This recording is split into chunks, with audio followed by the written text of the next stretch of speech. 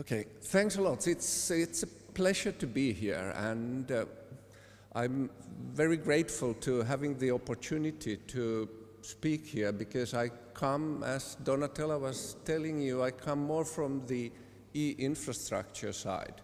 And it's really nice to see the difference now, because I see you as more from the soft side.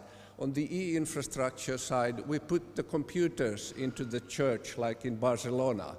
You put the people into the church. So I think this reflects a bit, perhaps, I wouldn't generalize too much, but it could reflect a bit about the different views of e-infrastructure people and the more human-driven forces on your side.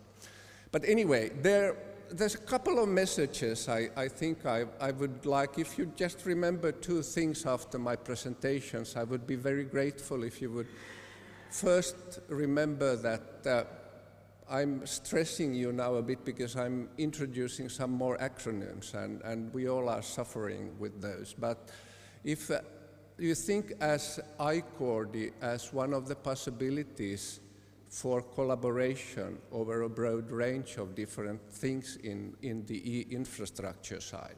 And inside iCORDI, we have partners already which are also in the OpenAIRE. So there exists already the interaction, and I would like to see a lot more in the iCORDI field coming in. This is the first message. The other thing, if you remember after my presentation, is the RDA as such, which will provide new ways of collaboration and promoting the usage and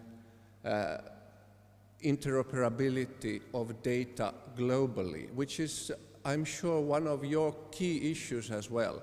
How do scientists use the data globally? The reason why RDA or iCORDI exists today is pretty much from the fact that we believe that the scientists and the researchers themselves really have the power to do things. This is nothing which is controlled from top down. We really believe that this is a process where the scientists from the bottom up really are steering the process. And there are a few good examples. I don't have the time to go into much details about, but we have on the protein data bank side where scientists started to collect three-dimensional structures of proteins, and suddenly the database became such valuable that they really had to do this in a reliable and sustainable way. But everything was driven from the science or the researcher side. This is not something which was imposed from above. There are, more on the computer side, we have the MPI forum. We had suddenly a lot of computers having lots of processors, and the scientists come together and decided how these machines should be programmed. Of course, a good example is also the IETF, the Internet Engineering Task Force. At the beginning, there were just a group of people coming together and agreeing on standards and protocols. Today we are using mails and there are various kinds of applications, but it would not have been possible if these people would not have come together and discussed this. And we feel pretty much on the data field being in the same situation now. The scientists, researchers should come together. They should agree about standards, how to do things rather quickly. I will come into more detail about this, but rather quickly, not in a 7 years time frame, but in a shorter time frame, in the same way as these examples I have on the slide. The iCORDI, which in a way started the process, it has two goals. The first goal is to support the creation of the Research Data Alliance, and I have some more slides about that.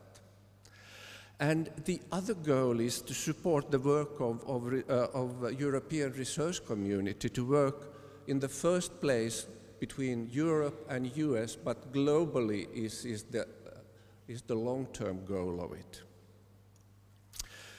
Just the boring slide about the facts about the iCORDI. It's very, very small compared, of course, to the OpenAIRE, but I think we have a lot of good momentum. It's a 24 months project as well, so we are really aiming at something short-term results. And it's about a 3.3 million euro project. But if you look at the bottom of the slide, you see that iCORDI is trying to build or is establishing something which we call a coordinated platform. And with the coordinated platform, we mean three different things in this context. We have an analysis program which goes into details about the data exchange. We have a prototype program, and we have now collaboration also onto the OpenAIRE side here. And we have a workshop program. We think that we have to promote the young scientists to be involved as well. We are all struggling with the fact that we don't get educated data practitioners enough. What should we do to get these data practitioners? Because we can solve all the legal aspects, but if we don't have these people who are trained in doing this stuff, we just will fail. So we are also promoting young scientists to get more involved into this. From this slide, I think I introduced first time something which we called the high-level strategic forum in Europe. We are also in a way lacking a platform, if I may use that, in Europe which could act as a recommendation body. It could speak to various players in the field and so forth. So we are also looking into creating something which, I'm not looking at a legal body, but something which could unite different projects and different efforts under one umbrella. We have, of course, a website, and I really recommend or suggest you to go to the iCORDI website and register, and then you will get all the information. This is a fairly new project, so we haven't worked for more than a few months, but I'm sure there will be much more stuff to come. And we have a lot of partners, and I'm just showing you quickly the logos so you can recognize some of the persons in the room here if you want to contact them as well to ask. A few more words, and I'm sure Donatella will also go into this, is the Research Data Alliance, which is, it is interesting and it's challenging. I will just briefly take you to I think the history is quite short, in fact. I'm sure the ideas have been floating around much longer than this, but things have really moved during 2011 and 2012. And I want to emphasize this as well because this is something which has been discussed between EUDAT and OpenAIRE. So this is something this community has been reflecting already. Unfortunately, the discussions didn't really go in the direction that it would have been a united efforts in the beginning. I think we are coming back again to it, but it wasn't really. The beginning was to be a united, but the outcome was not, but now we are converging again. It also reflects that things can happen simultaneously in different parts of the globe.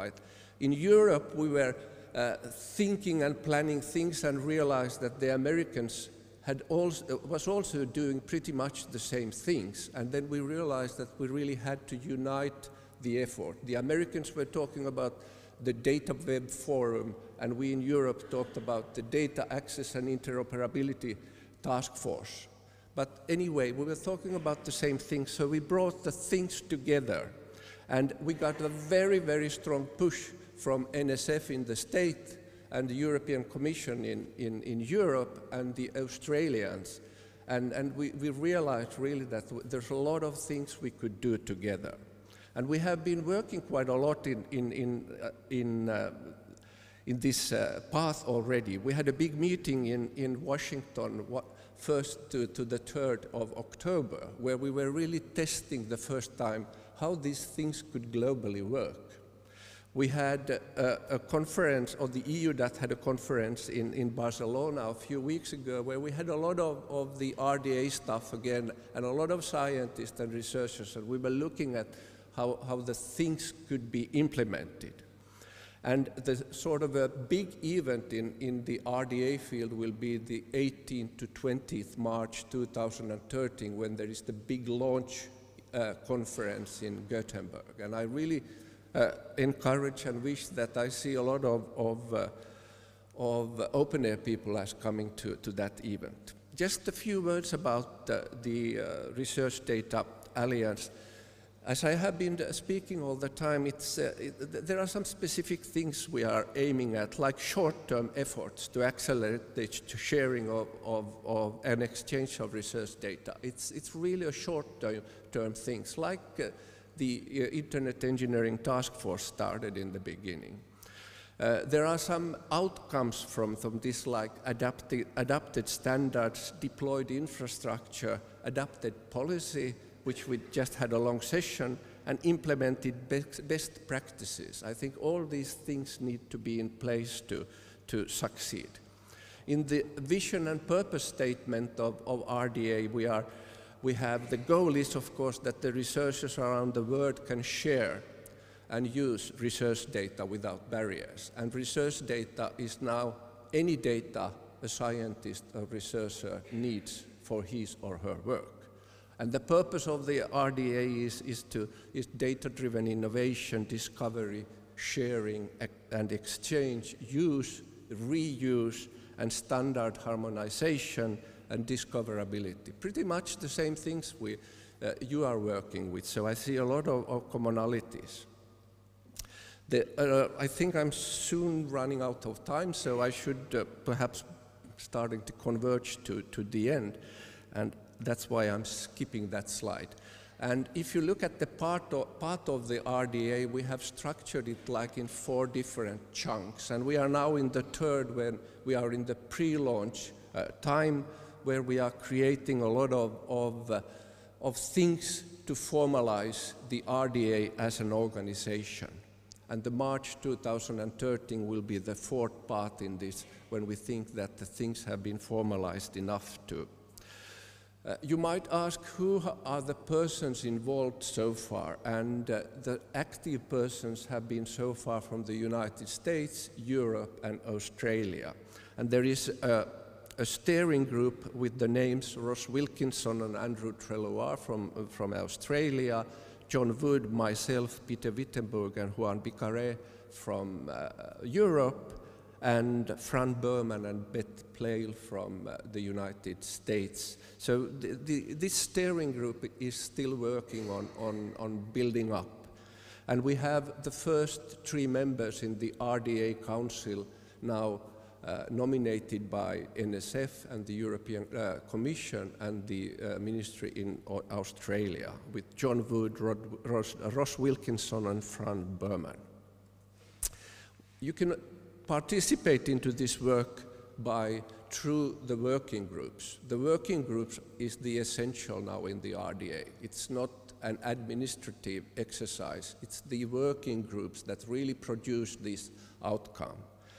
And it's possible today already. You can join the discussion forum, where there are several different candidates working groups now working to put up an official working group. And you can provide, of course, feedback already through the mailing list or the contacts, and then you can come to the March meeting. And I think I skipped that by showing you as the last slide some of the work which is now going on in the RDA discussion forum to create working groups. The working groups will then be put in place by the RDA Council. This is as we call it, it's a candidates working group, and they are working on different subjects in the field, and you can see that there are lots of commonalities between things which you are doing as well. So I really encourage you to join the effort as well, and I'm sure Donatella gives some more hooks into how this can be done. Thank you.